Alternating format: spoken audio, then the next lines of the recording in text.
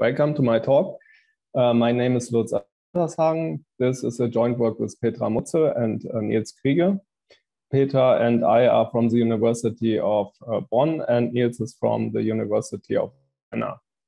And the title of our paper is Temporal Walk Centrality, Ranking Nodes in Evolving Networks. We propose a temporal walk centrality that quantifies the node importance by the node's ability to obtain and distribute information in a temporal network. And our assumption is that information spreads along temporal walks. And we propose three algorithms, two exact algorithms and one approximation algorithm with different running times and properties. Here you see a very tiny example network. This is some email network where Alice sends an email to Bob on Monday, and Bob sends an email to Carol on Tuesday. And intuitively, we see that Bob is in a situation where he can pass on information that he gets from Alice to Carol. And our intuition is that this should be given a high value of centrality compared to the other two nodes. And the question is why we consider temporal graphs. Now we see a similar example. But notice that the timestamps are switched. So we have that Alice sends an email to Bob on Tuesday and Bob sends an email to Carol on Monday. And now it's clear that there can no information be passed via Bob from Alice to Carol. However, if we would ignore the temporal information of this network, then we obtain the underlying static graph we see below. And here we could have a wrong conclusion that Alice could send some information to Carol because we don't have this restricting information about the time.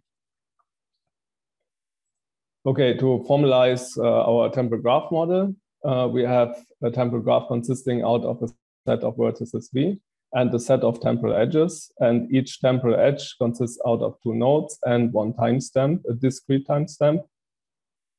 And additionally, we have a global transition time delta. On the right, you'll see an example of a temporal graph. This is our running example. And we can also interpret this temporal graph as a sequence of static graphs. So in the temporal graph, at each edge, you see the timestamp. And if we interpret it as a sequence of static graphs, for each timestamp, we have a static graph with the same vertex set, but only the edges that have the corresponding timestamp. For example, for t equals 1, we only have one edge with timestamp 1, and t equals 2, we have two edges with timestamp 2, and so on. Here only the first three time slices are shown.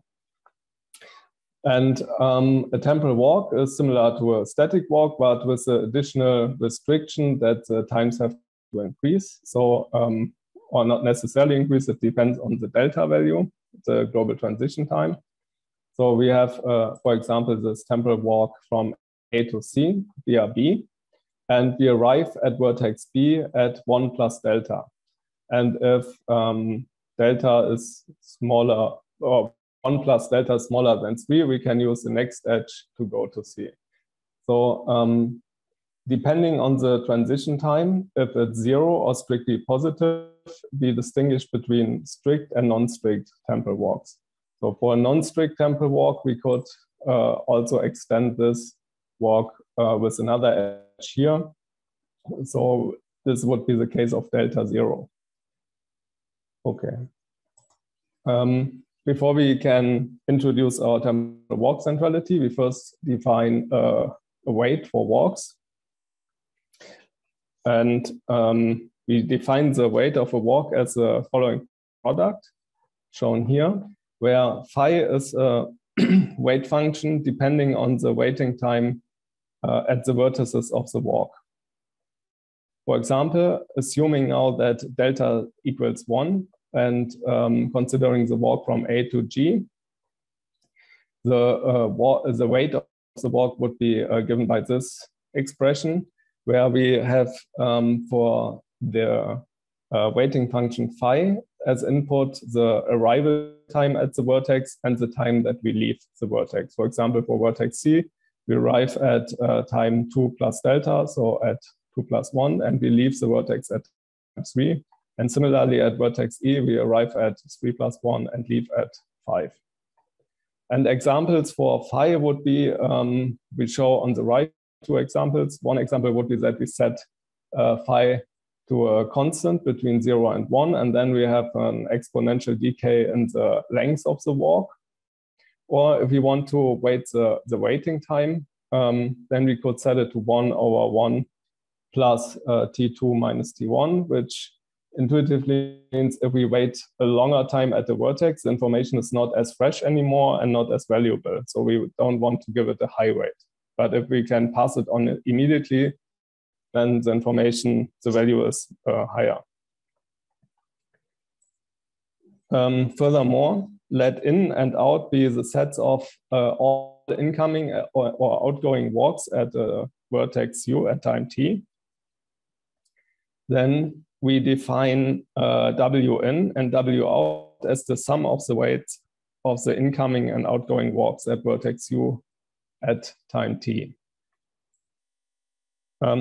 Now we can define the temporal walk centrality at the vertex u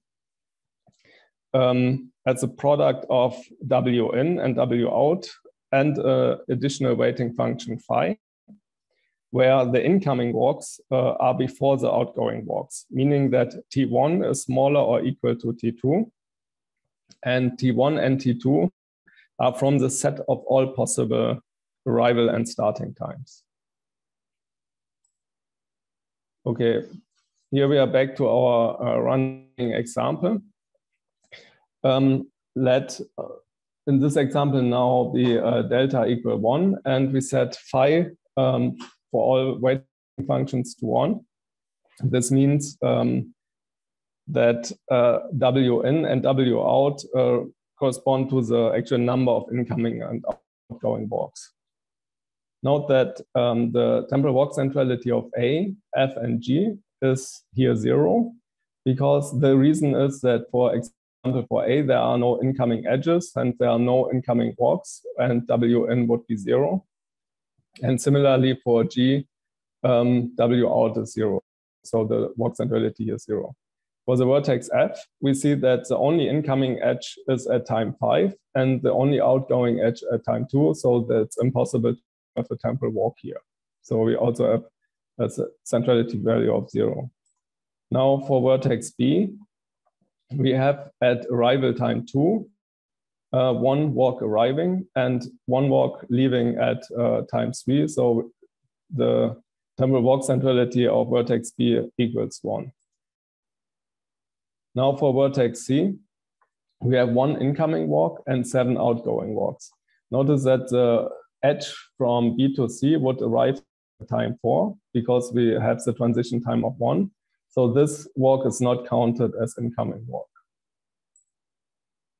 Similarly, for vertex D, we have a centrality value of 6 because we have 2 incoming walks and 3 outgoing walks. And finally, for vertex E, we have now 2 different arriving times, arriving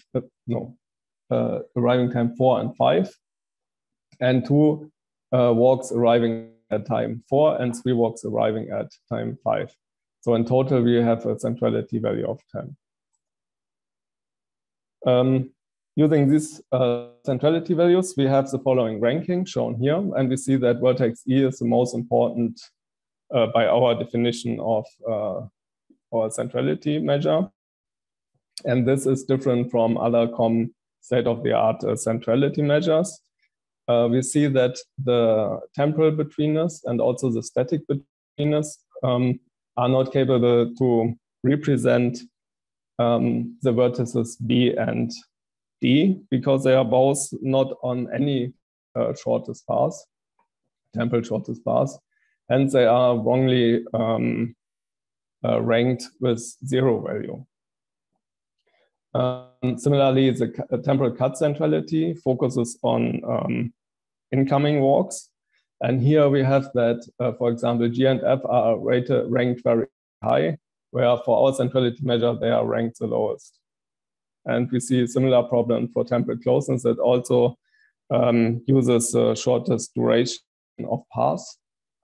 And here we would have high value for vertex A, but in our definition, A is ranked the lowest.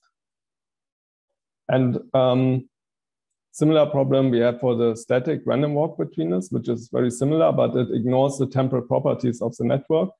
And here we have also the vertex F ranked differently than in our centrality measure.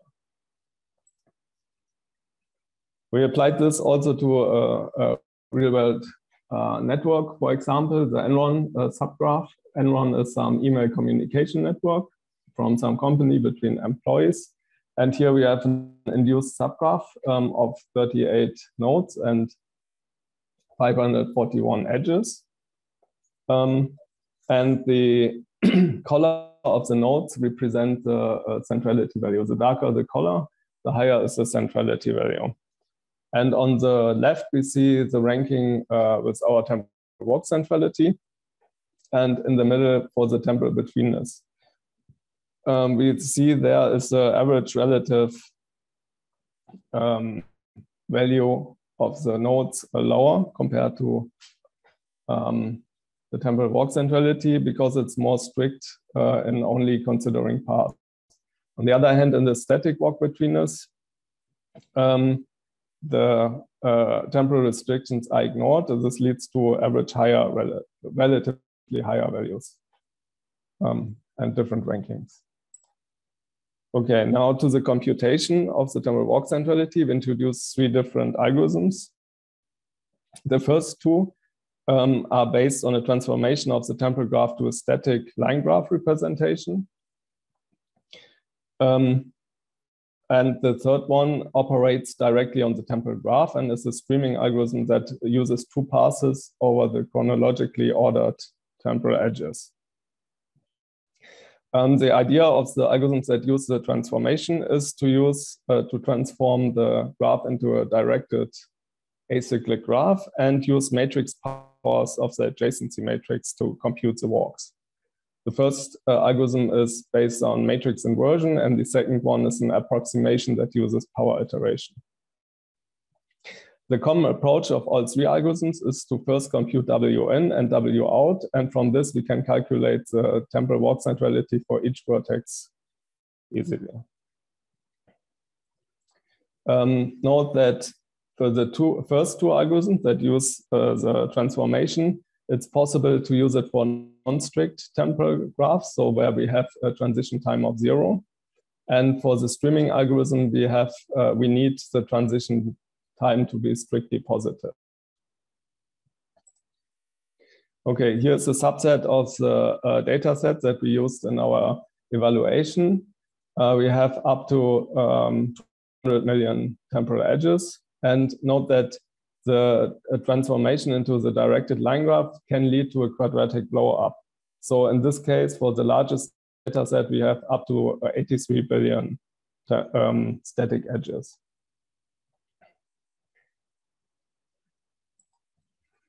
This table shows the running times in seconds for our algorithms.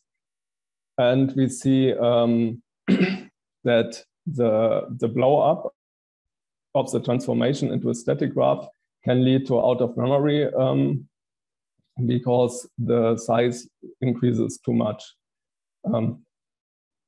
The exact algorithm that uses the transformation and is based on the matrix inversion can only handle the very small data set because the matrix inversion practically, in practical cases, use cubic running time, whereas the approximation algorithm is magnitudes, orders of magnitudes faster.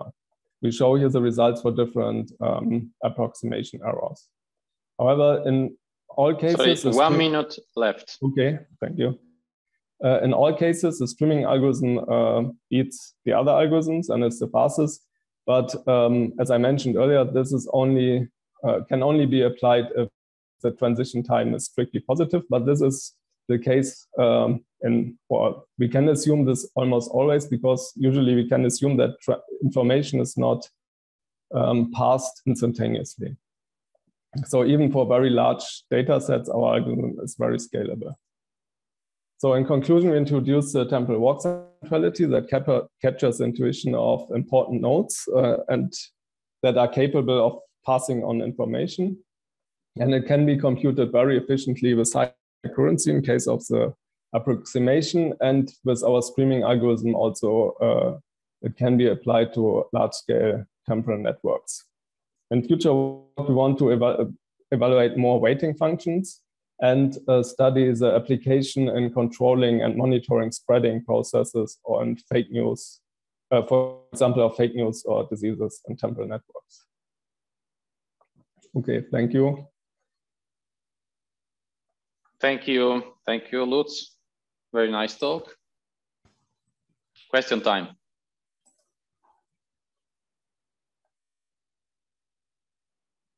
Are there any questions?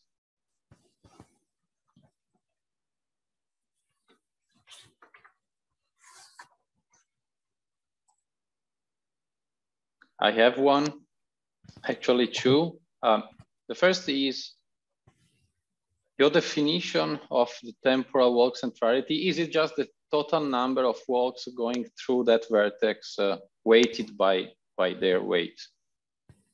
Because when you're doing this product, you are basically multiplying all prefixes by all suffixes with, you know. Yes, exactly. Okay, thank you. Just for, as a double check. My real question is, your algorithms are based on truncating a series, right? What about a completely different approach based on sampling?